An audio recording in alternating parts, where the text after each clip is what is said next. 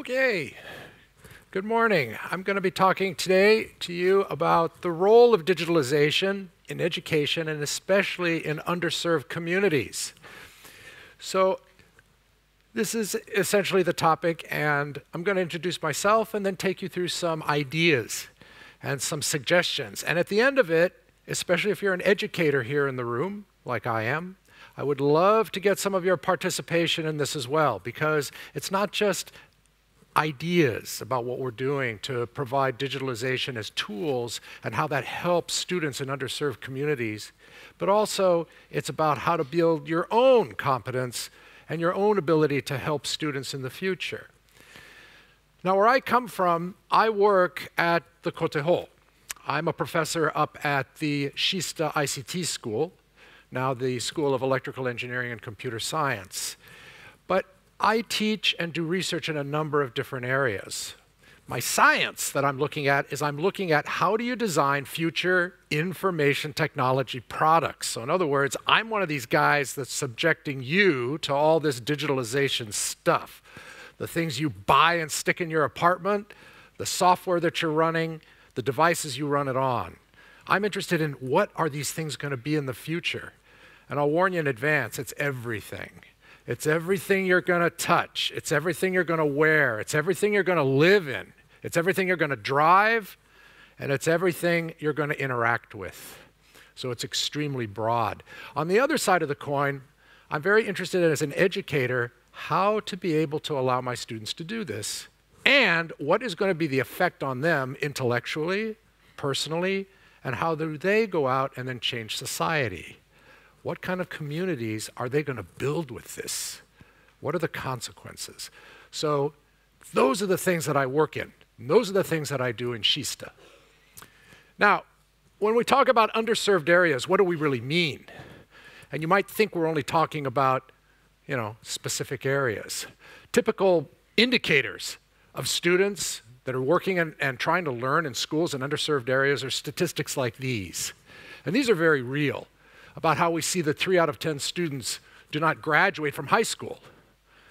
And we also see things like 40% of Swedish youth in certain areas, don't feel that they have any role in society. Well, that's true. This is real data.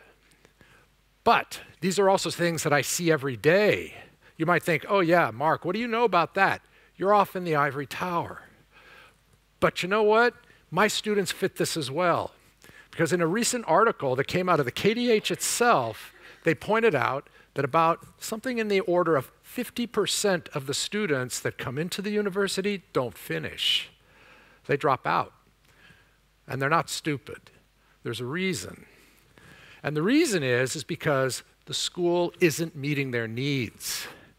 And this is what we need to think about. Why not? And what is the role that we have to have as educators that's going to keep them there?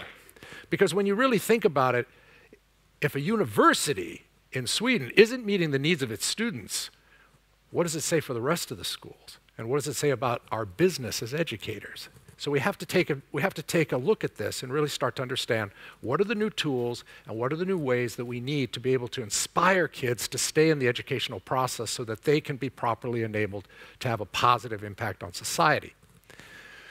Okay, so why? What are the reasons for this? Why are they giving up? Well, there's a whole lot of them. One of them is this, is that the students in the culture that they're in have community roots. That's always been the case. You're a member of a community, you're a member of a social order. You're part of it. Whether it's your family, whether it's your neighborhood, whether it's the part of the city you live in, you're there. And it doesn't matter what the economic base is, you are a member of that. But the big problem is that rarely has any connection to what happens in school. Did your teacher come from the neighborhood you lived in? Do they really understand you and your family? Do they really understand the challenges that are going on in the neighborhood you live in? In underrepresented area, the answer is almost always no. These sorts of things are not taught in teacher education programs. And so really what happens is that the students come in with a certain viewpoint of who they are, where they come from, how do they fit into the community itself, and it doesn't match to anything that's going on in the school. And this happens all the time. You hear it, I hear it from my students. I spend years, they say, listening to a math teacher. I look at math, I look at physics. What does it mean? It has no meaning. There's nothing I can apply it to. I don't see how it affects my life on a daily basis. And remember, these kids are very connected. Digitalization is already part of their lives. They're connected by social media, and they're connected by ways of communicating that guys of my generation, we could only dream of. So they're already using digitalization, but it has no connection to what they're doing. So in effect, because they go into school and they don't see that connection, they don't see how the information helps them understand the world they're in, and in fact often criticizes them for it, they feel that they're invisible to society. Why am I here? What am I for? Now, digitalization can be a powerful tool to solve it. But the whole thing about it is that you have to use it right. Digitalization allows you to do the following things. It allows you to individualize the educational process, okay? But by individualizing, I don't mean just for one student. Yeah, I'm going to understand you. I'm going to track you on the internet. I'm going to look at everything you read. I'm going to look at all of your test scores. Nah, not really. What I'm really meaning here is, can I sit down and individualize the educational experience across the school? Can I really make that school now say, aha, what is my position as a school here in this part of the city, in this community? And what is my relationship to the students themselves? That's what I mean by that. Tools for experimenting. Ah, yeah, that's one of the beautiful things about all of these digital devices and all these digital methods. I can now make theory come alive. I can now allow the students to do things in an applied, hands-on way. They can start to see the connection, and I can allow my educators to do that as well. The other thing is that I can then leverage from the experience of others and build ability. Now that's a key thing. That's a very, very key thing. Is building ability. If I have students with ability, they're going to go out and accomplish things. And that's what the community needs. People that are able to do that. But what I have to be able to do is somehow they have to leverage from the experience of others. Digitalization will allow that to happen. And then also, through all of this, because it's so connected and because now people can interact and because I can start to see these things, I then can allow the students to connect to the school and the community within that context. That's the most important thing. It means something to them. So that's what these can be. Now, digital resources and methods are only tools. They're not things in of themselves. That is a goal. They're only a tool to get you somewhere else. So the big question is how do I use these tools properly? The effectiveness of this in the educational process depends on how the tools are used. So, how do you do it? Well, the way we see it is that there must be strong community and social ties. Digital tools, students, what else? Teachers, sure, the school, but there has to be more. It has to be tied to the community. And there also have to be educators who can use the digital tools. I get into conversations with educators all the time, and I find out that the level of literacy in using the digital tools is very, very low. In fact, I would almost suggest that the level of digital literacy in Sweden is less than 10%. Okay, so how do we do it? Well, the way we've done it is we have an experimental organization called the Mentor Space. And I'm going to show you some of the experiments that we've been doing. It's an interesting knowledge sharing space that actually brings digitalization into the underserved communities. And I'm going to use that as an example. The Mentor Space is run by a small startup company. It's a nonprofit company that came out of the KTH. So you'll see on the slides Inicio. Inicio is a Spanish word. It means the beginning. And these are the people that actually run the Mentor Space and interact with students, teachers, and the community. And they're the actors that make it all go. So what is the Mentor Space? The Mentor Space is the following. In the science that I do, where I'm looking at how am I going to design all those digital devices that everybody's going to be using in the future, it isn't a single skill. It isn't a single thing. It isn't just some next technology that's going to come from someplace. It's everybody.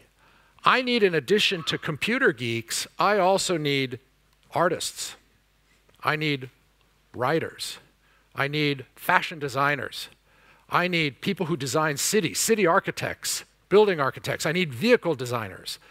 I need everything, because this digitalization, this information technology is going into everything. But I don't have all that at my school. Also, I'm finding out that the expertise to do this transcends age. It transcends gender. It transcends where you came from. So what the Schista Mentor Space is it's a knowledge sharing space. It's not a maker space, although we have a lot of equipment in it because we want to be able to do hands-on learning. But at the same time, it's primarily there for students from all backgrounds, without regard for where they came from, or their age, or their gender, or their background, or their degrees, to be able to share their knowledge. Because it's through that they start to see a cloud of dots. How are my interests, how are my hopes and dreams connected to yours? I might be an embedded system designer because I go to KDH. You might be a ceramics and glass artist because you go to Kunstfach. And you might be a high school student who understands the latest programming language from Google. Bringing them all together allows them to start to share the knowledge on common problems. In other words, one key component has to be academia, but it has to be the schools across a wide spectrum, not just in one spot. That's one key thing for the mentor space. Another role is industry. I've got to have industry in there as well. Why industry? Because industry is part of the economic base of these communities. They're the ones that are steering where the jobs are going to be. What occupations do I need? What communities are going to look like are very much a function of who works there. Now, these have to be local industries. So what I do is I bring them in. Now, I spent a lot of time in industry. I spent 21 years in one of the worst places, Silicon Valley. So I know a lot about the role of industry in society and how it shapes it. Everybody loves the idea of a Silicon Valley, but have you ever been there? Have you ever seen the kind of community it is? Do you really want that? Okay, maybe you do, maybe you don't, but all I'm saying is that in order to have an effective education system and an effective use of the digitalization, one of the most effective users is local industry. And it doesn't matter, they don't have to be technical. We have a lot of those in Schista, but it can be the guy running the Corv stand too, because he's part of that community. And they have to come in and they have to share their problems. They have to share their experience and say, this is the role of technology and knowledge in our space. And they're very digitally enabled because their businesses rely on it. And then finally, the community leaders themselves. So in this picture, we have leaders from the Raoul Wallenberg Academy coming in and talking about some social projects that they want to be able to do to bring the community together and bring the people together communicating. But in other words, I need the city and the social community designers themselves. They have to be in talking to the students and saying, these are our problems. So in addition to industry saying, this is how we need to grow, the community architects are saying, these are the problems we have. We have to solve this kind of integration problem. We have to have this equal access problem. We have to make people aware of basic human rights. How does technology come into that? So in other words, in an effective progressive education environment of the future, to combine digitalization in, I need the triple helix. I have to have academics, industry, and community developers all working together. And they do that in my classes. My classes are all done in this space. And people of all ages from all schools are welcome to come into that space, including industry and the community developers. Schista Science City is there a lot. And we work together to learn technology. And the students start to see, these are my hopes and dreams. Now I see the connection to the community. Now I see the role. The other thing is we call it the mentor space for a very important reason. Okay, mentoring is key. The mentors come from anyone. Because here's one thing I noticed in Silicon Valley. When you think about Silicon Valley, we think about the greats, the Steve Jobs, the Bill Gates. Heck, Silicon Valley is full of successful people, the kind of people you want helping your communities grow. But no successful person got there without being mentored by someone. And you guys know that. You're successful yourselves. Did you get there alone? No. So as part of the educational process, you have to have mentors coming in. They have to be sharing their experience. They have to be sharing people like me. I went through this, especially if you struggled in school. That's an important thing because many of us did. And for having students be able to say, yeah, I see a need to stay in school, but I'm not smart. I'm no good. I don't have what it takes. Well, to have a mentor in there saying, yeah, it was like you, but I made it. So mentoring is there and it's long term. The students coming into the space know they can always come back and find their mentor. Lifelong if that's what they need. So this is important. The other thing is that the students mentor themselves, not just across ages, big wide ages, but also at the same age.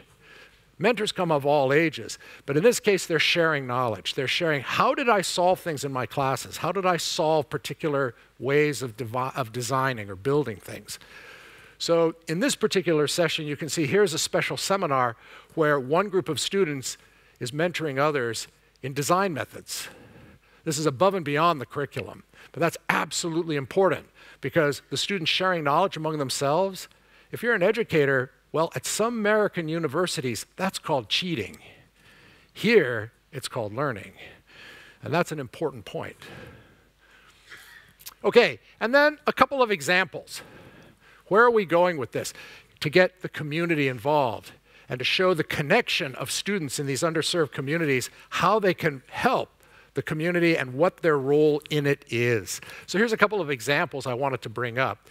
What we're going to be doing to learn more about how this method of education works and how this method of engagement works, what the Mentor Space and Inicio and myself at the KDH, what we're going to be doing is a project, two of them here I'm going to tell you about. One of them is a high school senior projects effort in Södertälje. And another one is a winter camp proposed for the Diversity Project in Nacka. This is a proposal, but we hope to be able to do it. So what's going on? This is an example of how we get the community engaged and how we get kids in these schools engaged in it. So in this particular case in Södertälje, we're going to be working with a large number of high school students who are doing their Gymnasiearbeit, their senior projects, as we say in English. But what we want to be able to do is we want to be able to say, how do we tie these things to real processes? How do we able to tie these things to the needs of the community and other things? And what they're going to be doing is using a lot of digital tools. It's going to be a couple of hundred high school students. So now we're going to be able to say, how can I show my mastery of what I've learned in school? And they're going to do it by connecting it to the community. So in this particular case, we're going to be looking at real life cases. We're going to be working with industry in Södertälje. There's quite a few. There's manufacturing, there's pharmaceuticals, there's medical. And then of course there's the industry that's just there on the street and in the city itself. So we're going to be taking real life cases of what those people need. Maybe it's healthcare, maybe it's got something to do with the automotive vehicular industry, maybe it's got something to do with pharmaceuticals. But actually bringing in the industry leaders as part of this senior project, and they're going to be providing mentoring. They're going to be providing, here are the problems we need to solve. And of course the city itself. Södertälje wants to have a lot of development. They want to be able to really change some of the economic directions of the city. So they're going to be in there too, participating. So the students are going to see the connection to what have I been learning, how does that apply to the city, and how does that apply to the economic base that drives the city? And that's how we're going to be able to bring them in and show them, I have a role here. I have a future here. So that's just one of this, and this will be going on for that entire year when the senior projects are taking place. Another one, this is really kind of interesting. We have a lot of good relationships with our local industry. One of the really nice things about being up in Kista is because there's so many companies up there. Not just global companies, not just multinational companies, but local ones too. One company called Yancey Systems, Yancey Networks, they came to us and they said, hey, you guys in the mentor space, we work with a lot of these companies. They come to the mentor space, of course, to contribute their knowledge and to mentor the students. They said, what would you do with 4,000 smart light bulbs? Ooh, we get donations every now and then, but this is something. 4,000. These are light bulbs with an IPv6 protocol stack stuck in them. And they talk back to a gateway, and the whole idea is to be able to, well, manage the energy of lighting in your building. They have 4,000 of these up to. What would we do with them? So yeah, we're going to do something with them. We've been brainstorming different kinds of applications. What would you do? 4,000 light bulbs would cover a couple of football fields. If you wanted to make a video game or some kind of an interactive game out of it, you could see it from outer space. I mean, this is a lot of light bulbs. But what we're thinking about is NACA, the Versity Project. If we could go in there and do this, what would we do? And NACA is interesting because there's a lot of industry there. There's a lot of industry there that wants to be able to stay in the community and attract talent from the schools. Again, the students. Why am I here? What am I doing here? One of the big industries in NACA is fashion. The fashion industry that's there. And I've worked with these guys before.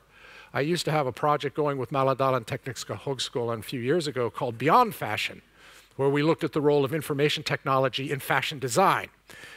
What we want to be able to do here is say, well, what else can we do? How can we show the students the connection of something like fashion and the fashion industry to what they're learning in school?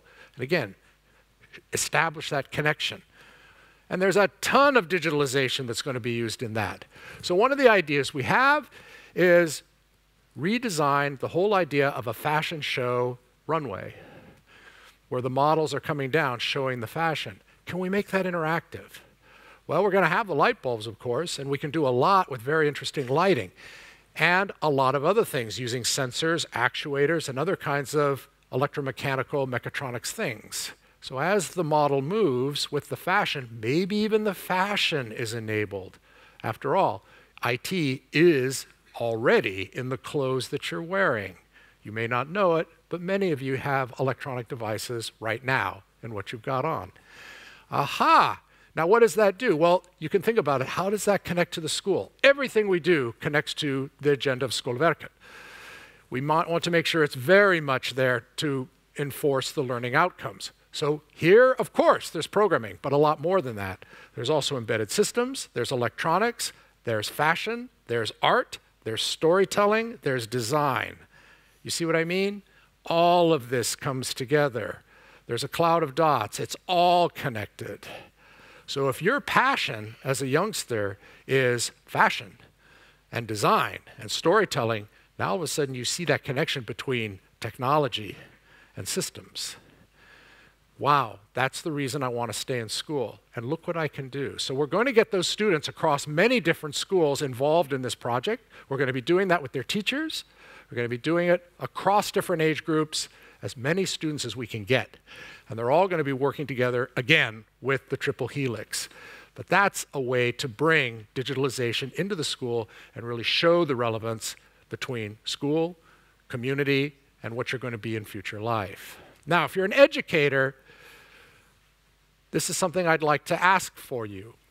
Would you like to help us form a network of educators that want to answer the question, what's the right way to use these digital tools? Like I say, I've got tons of students that are making them. What's the right way to use them? We don't have all the answers. The mentor space is just an experiment. What's the right things to do with it? So if you're an educator or a concerned person and you would like to join a network of people that can help us answer these questions, I would love it if you'd come and join us. So what I want to know is, what are the experiments we should try? What other kind of data should we get? How do we know that we're doing the right thing? And what should we be trying now in the classrooms that you run? How do we share that experience? Because one of the big things we do is, and want to do more of, is teacher training. You guys, if you're an educator, you need to know how to use these digital tools too. We all do. What is the right way to share that experience so that you can integrate digitalization, digital ideas into what you teach? The idea is not to turn you into a computer scientist. The idea is to turn you into an excellent educator. What data should we collect to know that we're doing the right thing? How do we measure it? I'm a scientist. I got to have data. That's the only way. If my data speaks, I can convince you that what I'm doing is right. And then finally, the barriers not being addressed. There's so many barriers. What are the barriers to bringing digitalization into our systems? What are the things? Is it fear? Is it inertia? What? How do we identify those barriers and how do we solve them? These are all open questions that I don't have the answer for, but I'd love to work with you on these things. So finally, come on over and talk to Inicio, talk to us at KDH. The Kista Mentor Space is open. It's up in Kista, just drop in or send me email. And of course, come to the panel discussion after this. Thank you. Thank you, Mark. You're going to stay on stage because